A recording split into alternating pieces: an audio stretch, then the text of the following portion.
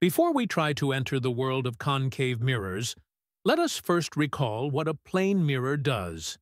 A plane mirror, where this is the reflecting part, and this hard thing is its hard protective layer. Light reflects through this reflective part in such a way that the angle of reflection equals the angle of incidence. Suppose we have a person standing in front of a plane mirror. The image formed will appear behind the mirror, perfectly upright, virtual, and equal in size to the real person. A virtual image is one that you can see in the mirror, but you can't touch or catch on a screen.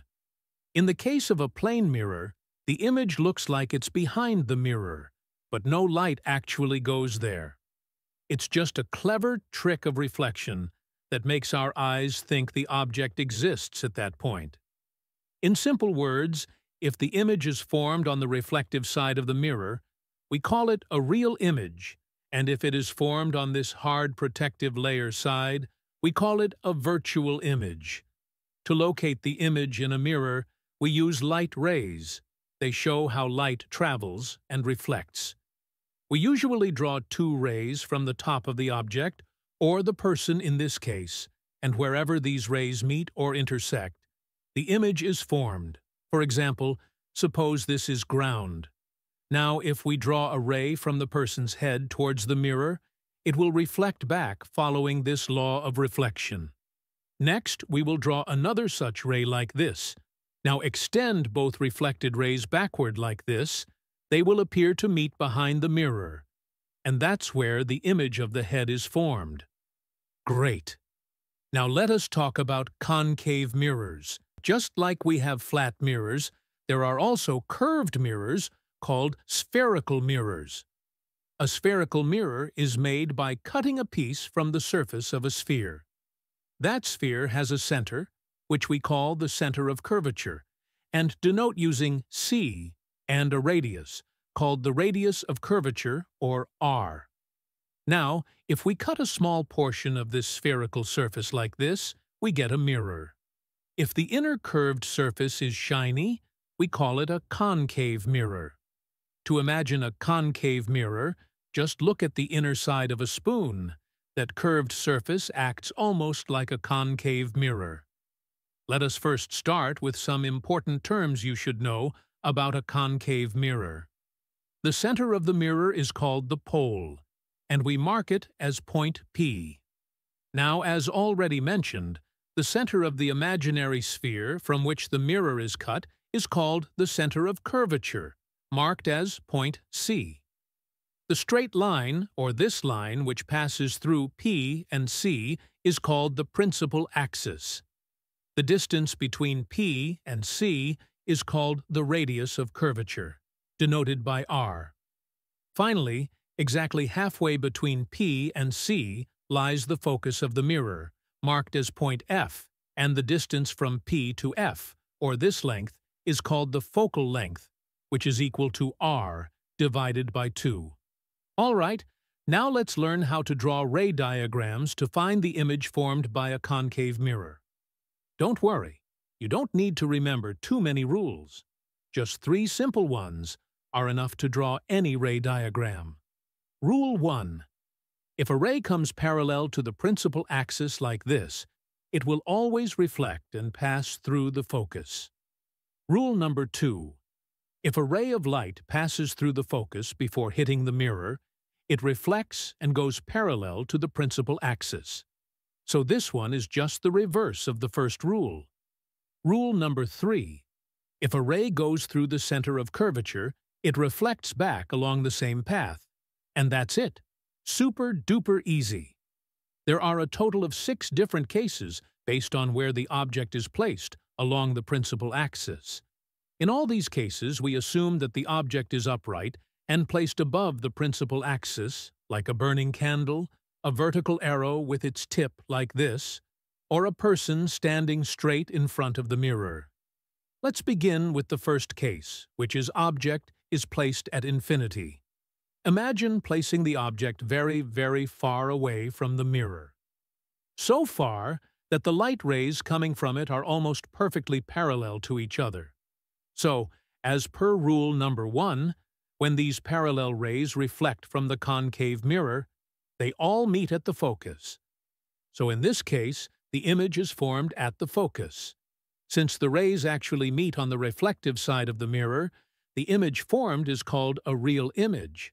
And since the image is just a single point, and that point lies on the principal axis at the focus, the image has no height, so it doesn't make sense to call it inverted or erect. And because of zero height, we say the image is highly diminished. Now let's move on to the next case, where the object is a bit closer, somewhere behind the center of curvature like this. To find the image, we draw two rays from the top of the object. One that passes through the center of curvature, C. From rule number 3, we know that it reflects back along the same path, and another one parallel to the principal axis, which according to rule 1 reflects and passes through the focus. Now, these two reflected rays meet at a point between C and F on the reflective side of the mirror. That's where the image is formed. Since the image is on the reflective side of the mirror, therefore it will be a real image.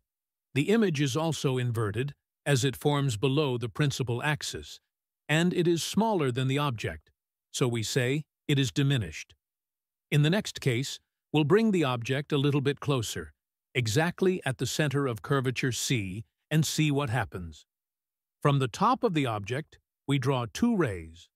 First, draw a ray parallel to the principal axis. After hitting the mirror, it reflects and passes through the focus F. Second, draw a ray that passes through the focus F. After reflection, this ray goes parallel to the principal axis, which was our rule number 2. These two reflected rays meet exactly at point C, where the object is placed. So the image is also formed at C. Comment and tell me the nature of this image. Is it real or virtual, inverted or erect, and bigger, smaller, or the same size as the object? Now let's move on to case 4, where the object moves even closer, that is between C and F. We draw two rays. First, draw a ray parallel to the principal axis. After reflection, it passes through the focus F.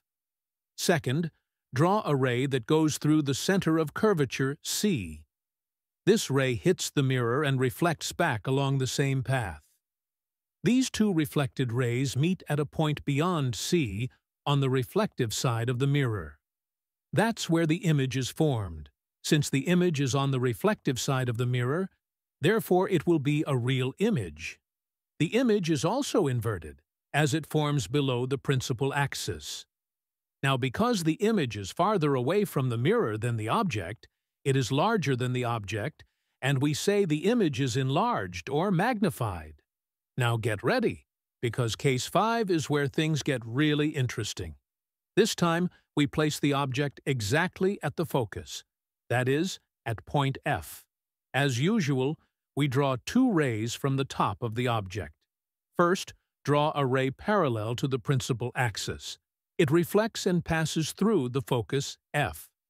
Then a ray that goes through the center of curvature, C. It reflects back along the same path. Now, here's the wow moment. After reflection, these two rays become parallel to each other. And you know what that means? Parallel rays never meet each other. So we say the image is formed at infinity, and it is highly enlarged. So large that we can't even draw it to scale. Since the reflected rays are still on the mirror's reflective side, the image is considered real, and because it would have formed below the axis, it's also inverted. Next up is case 6, where something completely different happens. For the first time, the image becomes virtual. Place the object between the pole P and the focus F. That means very close to the mirror. We draw two rays. First, draw a ray parallel to the principal axis. This reflects and goes through the focus F as usual. Second, draw a ray that goes through the center of curvature C. This ray reflects back along the same path. You might wonder why I am repeating this again and again. It's so that it sticks in your mind permanently, and you never forget it while drawing ray diagrams. Now comes the interesting part. These two reflected rays do not meet on the reflective side of the mirror. In fact, they move away from each other. But if we extend them backward, they appear to meet behind the mirror. That's where the image forms, and therefore the image is virtual. It appears behind the mirror, and not on the reflective side. It also appears upright or erect, and not inverted, and also bigger than the actual object, which means this image is magnified. You know this case is important because a concave mirror, which usually gives real and inverted images, now creates a virtual, erect, and magnified image. That's why it's used in shaving mirrors or makeup mirrors, in order to make your face look bigger and clearer when you position it near the mirror. Before we move further, tell me in the comments whether or not we can place the object on the right side. Let's now talk about a bonus tip that makes working with concave mirrors even more powerful, which are mirror equation and magnification. These are simple formulas that help you calculate the position and size of the image without needing to draw the full ray diagram every time. First, the mirror formula goes like this. 1 upon F is equal to 1 upon V plus 1 upon U. Here, F is the focal length, U is the object distance from pole P, and V is the image distance from pole P. Sign convention is simple. It's like drawing a coordinate axis like this with the origin at pole P. Anything measured to the left side of P is taken as negative. Then anything measured to the right side of P is taken as positive. Then the heights measured upward from the principal axis are considered positive, and heights downward from the axis are considered negative. Consider an example. Suppose the object is placed 15 centimeters in front of the mirror. So the object distance U is minus 15 centimeters because it is measured to the left of P. The focal length F is given as minus 10 centimeters since the focus is also on the left side of P. Find the nature, size, and the position of the image that will be formed. It's super simple. Using the mirror formula, we substitute the values. 1 upon minus 10 equals 1 upon V plus 1 upon minus 15. To isolate 1 upon V, we move 1 upon minus 15 to the left side, giving 1 upon minus 10 minus 1 upon minus 15 equals 1 upon V. This gives minus 1 upon 30. Therefore, V equals minus 30 centimeters. Since V is negative, the image is formed on the same side as the object, meaning it is a real image located 30 centimeters in front of the mirror. Next comes the magnification formula. It is written like this. M is equal to height of image divided by height of object, which is also equal to minus V divided by U. This formula tells us how big or small the image is compared to the object. If M is positive, the image is virtual and erect. If M is negative, the image is real and inverted. Also, if the absolute value of M is greater than 1, the image is enlarged, and if it is less than 1, the image is diminished. Let's continue the previous example. We found that V is minus 30 centimeters and U is minus 15 centimeters. Using the magnification formula, M equals minus V divided by U, which means minus of minus 30 divided by minus 15, giving minus 2. Since M is minus 2, it means the image is real and inverted, because the magnification is negative. And since its absolute value is 2, which means the value we get after ignoring the minus sign, the image is 2 times larger than the object. That is, the image is enlarged.